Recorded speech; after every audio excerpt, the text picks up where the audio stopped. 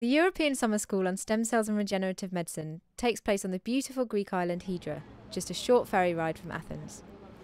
Donkeys and boats are the only form of transport allowed, so the island offers the perfect peaceful environment for learning, discussion, and recharging your batteries in the sun between lectures.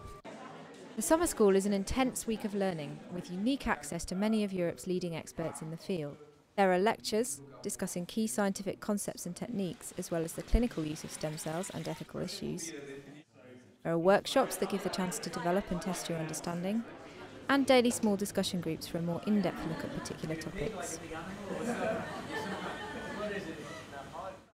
programme includes a few hours break each afternoon, a chance to refresh your mind with a dip in the clear, cool sea around Hydra. The island is also great for hill walking.